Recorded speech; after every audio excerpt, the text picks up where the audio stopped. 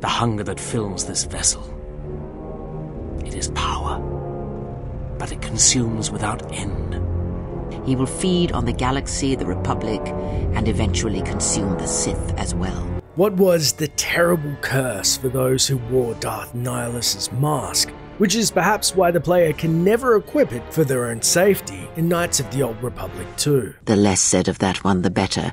Even a stray thought may draw him, and it is possible that he cannot be defeated. Perhaps the most enigmatic villain in KOTOR 2, Darth Nihilus cut a menacing figure, and although he could not be understood via his archaic Sith tongue or any discernible emotion behind his foreboding mask, the danger of his primal, unrelenting hunger was suffocating to all unfortunate enough to be in his presence. His power is great, and it comes from hunger.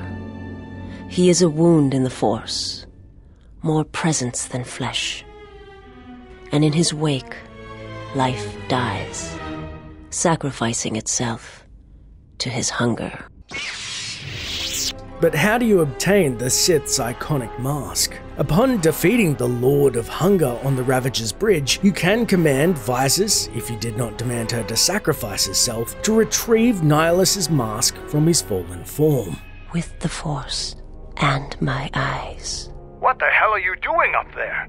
We need to get off this ship, now! Upon doing so, you will receive the somewhat rare achievement, Finders Keepers, which only 9.3% of Steam users have discovered. Inside your inventory, you can then find the mask is unequipable. However, its flavor text reads, "You have taken this trophy from the remains of Darth Nihilus. It is the last surviving piece of the beast who died and was reborn in the shattered world of Malachor 5. By taking it from him, you have gained a stronger tie to the Force, and, unbeknownst to the player, your maximum Force points increased by 20.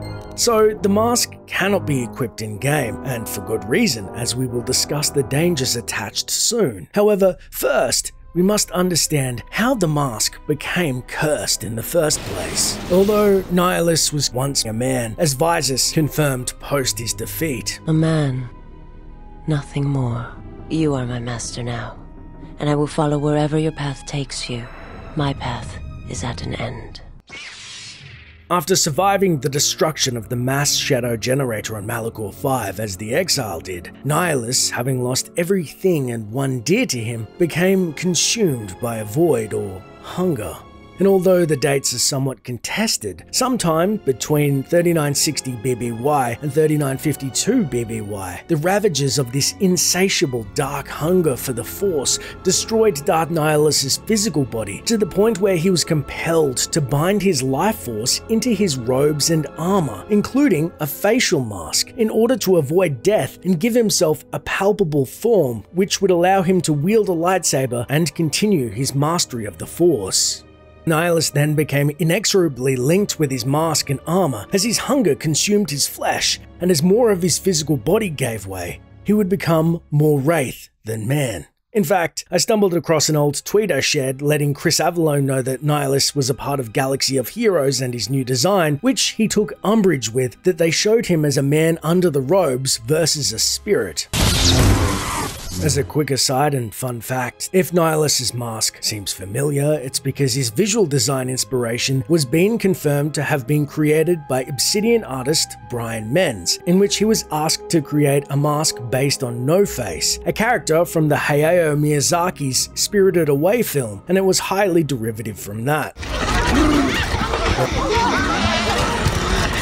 Going a step deeper, I found the mask's intended lore background makes sense, but was actually removed, as when working on the Knights of the Old Republic campaign guide, Star Wars author Abel G. Pena wrote a whole passage devoted to Nihilus' mask that was ultimately cut. In the last paragraph of Nihilus' section, it would have mentioned that the mask may have been a death mask of Hender 9 make. Those masks first appeared in the New Rebellion series and seen on the iconic villain Kula, who acquired a death mask from the Henandines. The Henandines were a species known for the elaborate death masks they created. These masks were unique in that they established a mental link with the wearer and preserved the wearer's memories. When a Henendyne died, the mask was removed and the memories were used by future generations. A feature that would be, no doubt, a boon between familiar warriors, but unfortunately an echo of the Death Mask lore remained with Nihilus's own mask, but not his memories. Instead, the all-consuming hunger of the dark side. Which then begs the unfortunate question, what happened to the mask when it left the Exile stewardship?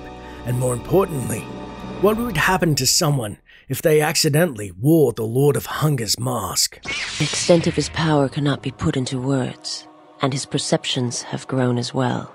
To him, You are dust motes in a storm, a grain upon the beach, and as insignificant as a body that orbits the graveyard of Malachor.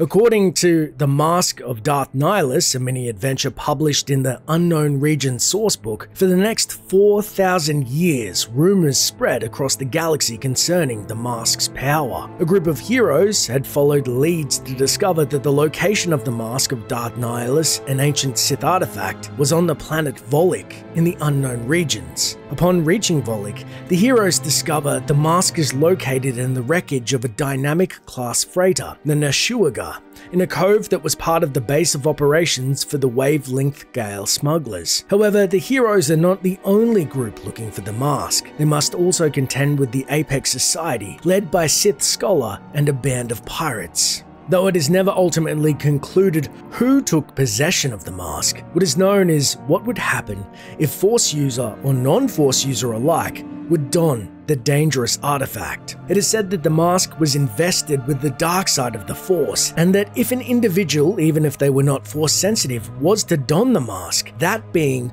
would be able to wield the Force as a Sith apprentice. If, however, a Jedi or Sith was to wear the mask, proficiency in additional Force powers, always including but not limited to dark side powers, were required. However, it was cautioned that the dark influence of the mask propelled the wearer towards acts of self-destruction in the pursuit of greater power, much like Nihilus, slowly etching away their humanity in lieu of an all-encompassing dark hunger.